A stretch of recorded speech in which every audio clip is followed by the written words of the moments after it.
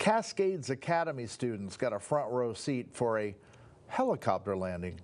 As Jordan Williams reports, it's not the first time a helicopter has landed there on the school's campus. It was really cool. It was kind of freaky how close they came. It was an amazing experience. A rare sight for Cascades Academy students. Senior Jackson Junkin landing a Raven 44 helicopter on the school's athletic field.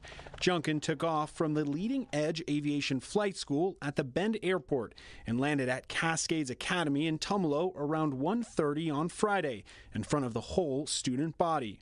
It's not super difficult.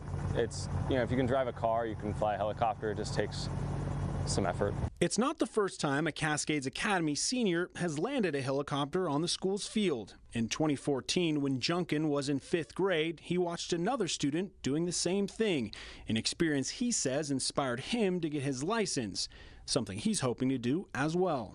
It's also just kind of fun to just be able to maybe inspire a next generation of helicopter pilots.